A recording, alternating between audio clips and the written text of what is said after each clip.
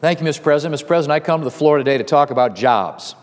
Once again, this week, the Senate is taking up an extension of unemployment benefits, which will be the 13th such extension since 2008. And arguably, of course, we came out of an economic downturn. A lot of people hurt by that, a lot of people in need of help and assistance. And yet here we are, 6 years later now, and we're still talking about extending unemployment benefits. Why? Because we haven't created the number of jobs that are necessary to get the people who've been unemployed for a long period of time back to work. And once again, we've got Senate Democrats ignoring the real issue, which is the lack of jobs that has left so many Americans struggling to find work. The solution to years of high unemployment is not perpetual extensions of unemployment benefits, but the creation of new jobs, steady, good-paying jobs with opportunity for advancement. Workers don't want to spend years on meager government benefits. They want to return to work. But in order for that to happen, there have to be jobs available. And there haven't been too many jobs over the past 5 years.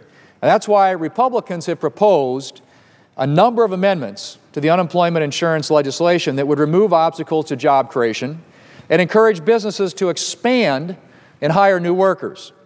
Unfortunately, Mr. President, Democrats have shown little interest in job creation over the past 5 years, and so they're happy to extend unemployment benefits 13 times in 6 years, but they're unwilling to actually do anything to treat the causes of unemployment and to help hurting workers get the jobs that they're looking for. In fact, Mr. President, Democrats' record on job creation has been pretty dismal. There's been the stimulus bill, which completely failed to bring about the economic growth that the President promised. There are thousands of new regulations the administration has placed on businesses which stifle job creation. The backdoor national energy tax, which the EPA is trying to put on power companies in this country, is going to be passed on. People across this country who can least afford it are going to be looking at much higher utility bills. We had the Keystone Pipeline, which has generated open hostility from members of the other side, and of course we know that has immediate job creation potential. That's something that would, according to the President's own State Department, create 42,000 jobs, shovel-ready jobs. Could have them available as soon as we get the thing approved. And of course, there's the Obamacare legislation, which passed several years ago, which continues to wreak havoc on job creation in this country. How chief among the burdens Obamacare places on businesses is the employer mandate, which requires all businesses with 50 or more full-time workers, which the administration defines as 30 hours or more a week, to provide government-approved health insurance or to pay a fine. Now, that's financially impossible for thousands of nonprofits and businesses with small profit margins like restaurants. As a result, many of these businesses are being forced to cut workers' hours below 30 hours a week to reduce the number of full-time employees on their books. And when they hire new workers, they're hiring part-time, not full-time employees. The employer mandate's also discouraging a lot of small businesses from hiring at all. Businesses who plan to expand are now deciding that they will be safer financially if they keep their businesses below 50 employees. As a result, many new jobs are simply not being created. Then there's the costly tax on life-saving medical devices like pacemakers and insulin pumps. This Obamacare tax, which is so economically damaging that it's opposed by many Democrats as well as Republicans, has already affected more than 300,000 jobs in the medical device industry. If the tax isn't repealed soon, many more jobs in the industry will be lost entirely or sent overseas. Ultimately, the Congressional Budget Office estimates that Obamacare will result in up to 2.5 million fewer full-time workers. On top of that, the Budget Committee estimates that the law will reduce wages by more than $1 trillion. Mr. President, right now, more than 10 million Americans are unemployed. Nearly 4 million of them have been unemployed for more than 6 months. And perpetually extending unemployment benefits doesn't fix that problem. We need to start creating jobs. I have an amendment to the legislation before us, Mr. President. It's called the Solutions to Long-Term Unemployment Act. It includes 4 common-sense measures that would support the unemployed and make it easier and cheaper for employers to hire new workers. For starters, my amendment would provide direct support to unemployed workers by offering a one-time, low-interest loan of up to $10,000 to allow an individual who's been out of work for 6 months or longer to relocate to a city or state that has a lower unemployment rate. Unemployment rates vary substantially across the United States. My home state of South Dakota, for example, has an unemployment rate of 3.6%, which is far below the national average. And we have a hard time in my state of South Dakota, believe it or not, actually finding workers to fill the jobs. I talk to employers all the time in my state who are trying to find people to fill the jobs that are available in South Dakota. And so moving to a state with a low unemployment rate can substantially increase workers' chances of getting a job. Unfortunately, most long-term unemployed Americans lack the means to pack up and move to a new city or state. Now, my amendment would help ensure that lack of resources does not prevent Americans from heading out to where the jobs are. Mr. President, my amendment also would support workers by cleaning up the mess that is federal worker training programs. Currently, there are more than 50 worker training programs spread across 9 different federal bureaucracies. Now, needless to say, that leads to a lot of duplication. And worse, a majority of these programs have never been evaluated to see if they actually work or not. My amendment would consolidate 35 of these programs into one streamlined program and move control to the states. With every state facing different unemployment challenges, trying to administer a one-size-fits-all program from Washington makes absolutely no sense.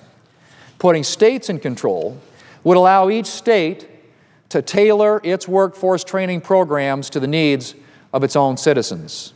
My amendment would also provide 2 incentives to encourage businesses to hire the long-term unemployed.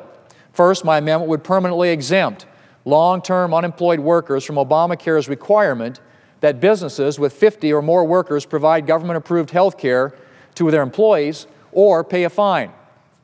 Many employers want to hire more workers, but they're afraid. They're afraid of the financial hit that their businesses will take if they end up subject to Obamacare's costly mandate. My amendment would allow businesses to hire those new workers without that fear. Mr. President, this idea recently gained broad bipartisan support in the House of Representatives. The House has acted on a similar measure to exempt veterans from the Obamacare employer mandate headcount. That measure passed the House of Representatives by a vote of 406 to 1. That's a strong indication that we need to provide relief from Obamacare's costly mandates to ensure those who need and want to work are able to find good jobs. I'm confident that if the Majority Leader would allow this provision to get a vote on the Senate floor, we'd see a similar outcome that would benefit long-term unemployed individuals. And finally, Mr. President, my amendment would provide another hiring incentive by granting a 6-month payroll tax holiday for each long-term unemployed worker that a business hires. For an employer hiring a worker that's making $40,000, that 6-month payroll holiday means a savings of $1,240. Mr. President, if it's the Senate's will to extend these benefits, Republicans want to ensure that this extension is paired with the kind of help that will actually ensure that we don't have to extend unemployment benefits a 14th or a 15th time. That's why we are here offering measures to address the root cause of unemployment, the lack of jobs in this country. It is vital that we stop putting Band-Aids over the problem and start focusing on solutions. Democrats may not have made job creation a priority for the last 5 years, but they can start making it a priority today. And they can do that, Mr. President, by the Majority Leader allowing votes on Republican proposals to make it easier and less expensive to create jobs. And we just heard, we keep hearing proposals that are being brought to the floor by Democrats that will drive up the cost of doing business in this country, make it harder, create more obstacles to hiring people and to creating jobs. The proposed 40% increase in the minimum wage, for example, I've visited with employers in my state of South Dakota, small employers. I had a meeting with employers who size of their businesses range from 30 employees up to about 200 employees, all of whom concluded that an increase of that magnitude, the minimum wage, would make it much, much harder for them to grow their businesses and to create jobs. The Congressional Budget Office estimated that it would cost our economy up to 1 million jobs, raising the minimum wage. Why? Because it makes it more expensive, more difficult for employers to create those jobs and to hire new workers. And as a consequence, there are fewer jobs that get created in our economy. Well, if the goal, Mr. President, is to lift people into the middle class, to get more people to work in this country, I don't know why we would look at policies that have proven in the past to make it more difficult to create jobs and cost us jobs in our economy. And we have the Congressional Budget Office saying that it would cost us up to 1 million jobs and also raise costs for people in this country. In other words, the things that people have to buy. It would raise prices. I should say raise prices in this country for the things that people have to rely on in their daily lives. And those are the types of things that we continue to hear from the other side, proposals, Mr. President, that frankly sound good and maybe poll well, but when you really get down to brass tacks, don't get the job done. And clearly, the job is creating jobs, something we haven't done here now for 5 years because we consistently get policies coming out of our Democrat colleagues and out of the President that drive up the cost of doing business in this country, drive up the cost of hiring new employees, put more obstacles in the way of job creation, instead of putting policies in place that we know will create the jobs, the good-paying jobs, and give people in this country opportunity for advancement that will help lift them into the middle class. Mr. President, we can do it. It's high time that we did it, and I hope again that the Majority Leader will allow votes this week on Republican proposals, and there are many of them here, that actually will make it easier and less expensive to create jobs in this country. It's a long time that we started providing real help to the unemployed in this country. Mr. President,